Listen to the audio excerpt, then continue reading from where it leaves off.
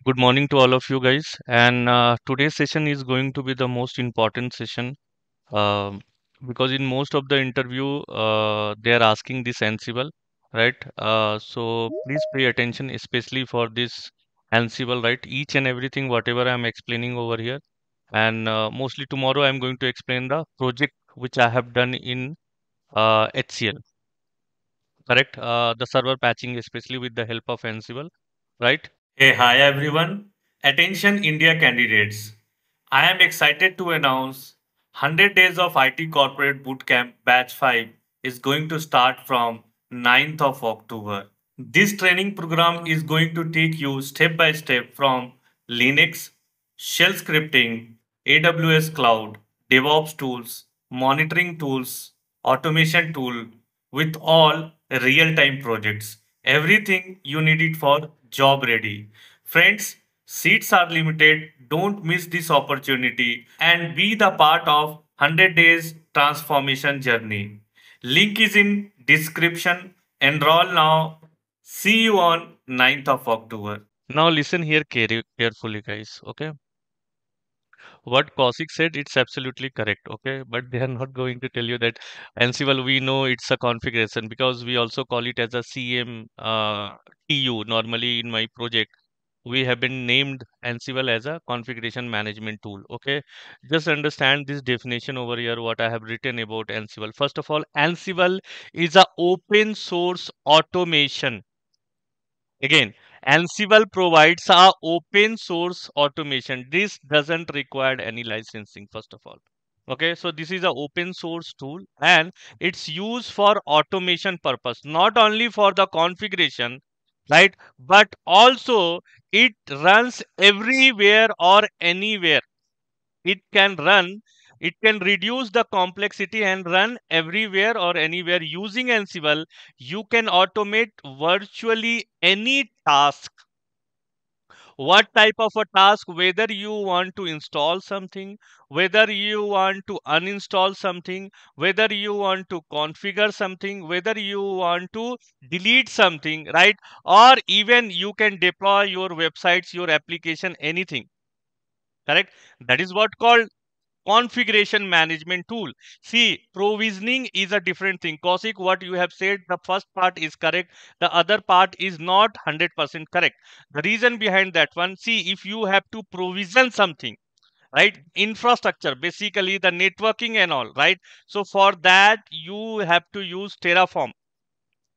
Yes, it this is Terraform is there. Okay, so we normally combine this Terraform with the Ansible. I have done the same project I have done in my, as I told you, and that was the project which I was doing in the SAP, correct, where I have deployed your complete. See, first part is the provisioning, how you are going to provision a virtual machine or an instance. You have seen, right, how to provision a instance. You have seen, I have already explained. First you have to create the VPC, then the subnets, then the route table, right? What is that? The provisioning of your networking, and inside that you are provisioning your instance. Yes or no?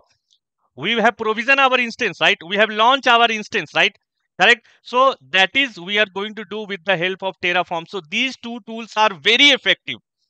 So when you combine these two tools, especially Ansible and the Terraform, so provisioning has to be taken care by whom? By the Terraform, and the next one it's going to be your Ansible. So yes, you have provisioned the VM, but what about the configuration part? Who is going to take care of the configuration part? So you have already seen in the previous session, I have told you if you have to install something, you can use shell scripting also. Yes or no? Yes or no? Correct. Yes, I have yes. explained, right? If you have to install a normal website also, that I have also shown you with the help of shell scripting, right? You have to automate. So here also we need to automate, but with the help of Ansible.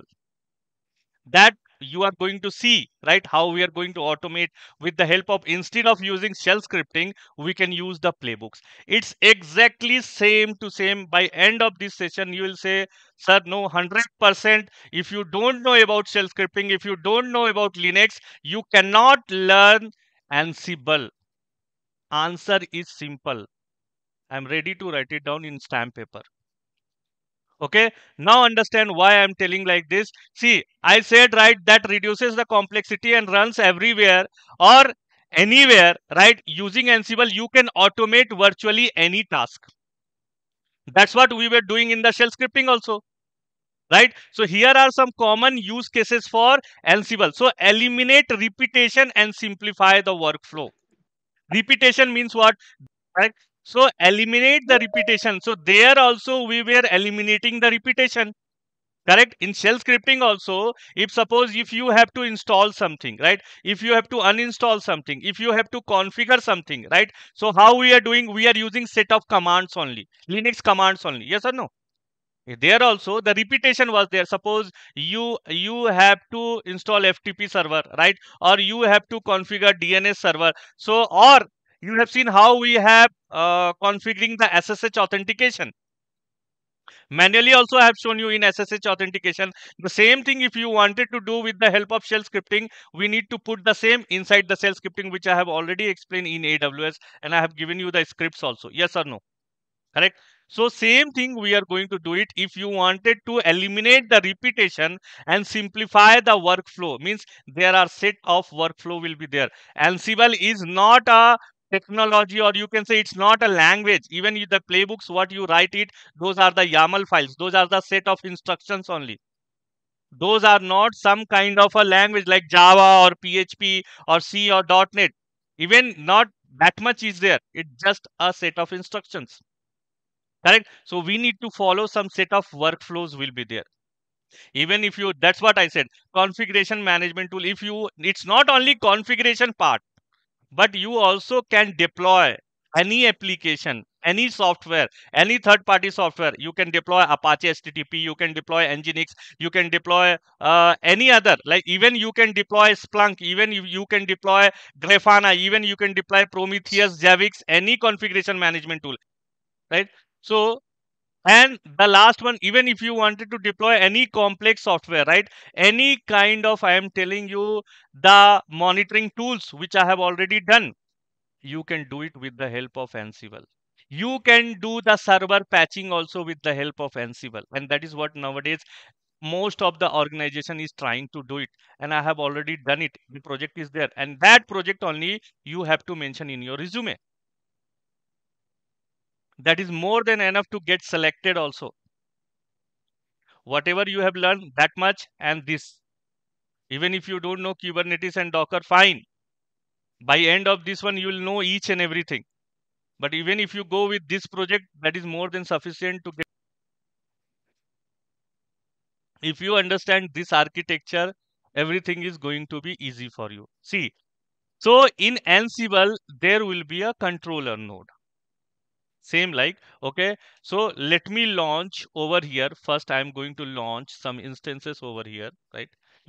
This is my instance which is already I have done it. Okay, test. I'm just giving the name simply.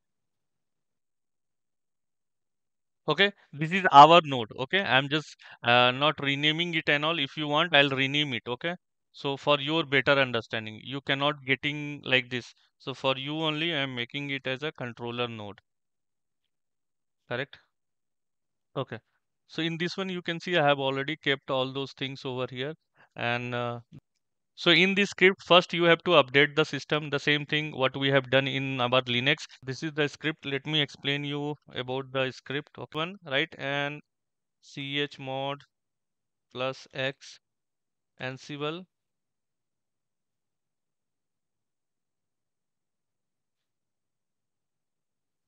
correct? Ansible installation, right? Now let's take the Mumbai. I said PEM file is also required. Mumbai open VPN dot pem. This is what the name. Yes, this is what the name. Okay. Install Python 3 pip. Okay, fine. dependency, and then you have to give. Same way in Ansible also, if you wanted to run something, then you have to use Ansible. In Git also, if you wanted to use Git, I am talking about Git, not GitHub. Okay, so Git, if Git administration, if you wanted to do, you wanted to Git clone or you wanted to Git pull and all, so you have to use Git command only. Understanding my points? Same thing, we have to do it with the help of Ansible. So uptime is a Linux command, yes or no? Uptime is a Linux command, yes or no, sir? Correct. Enter. What I am getting? What I am getting here? The load average of what? 126. Okay. Let's log into the second manage nodes. Right. We are in there one slash temp only. Okay. Just do LL. Here also I have created it. Correct. Now I have exited. Again, I'm came back to where? I'm in the controller node, right? And now I am going to delete these two files which we have just now seen. So instead of state equal to touch first you have done. So if you have to uninstall something, see, or sorry, delete something. So there we are using rm-rf command. So here how you are going to do Ansible all. We are going to execute in all. Why I am using? Because in both the machine I am performing this task. Fine. Sure, sir. Okay. So, guys, let's wind up the session here only. Thank you for staying connected with me. Let's connect again tomorrow for the remaining topics of Ansible. Till then, just take care of yourself, your loved one. Bye bye and Jai Hind.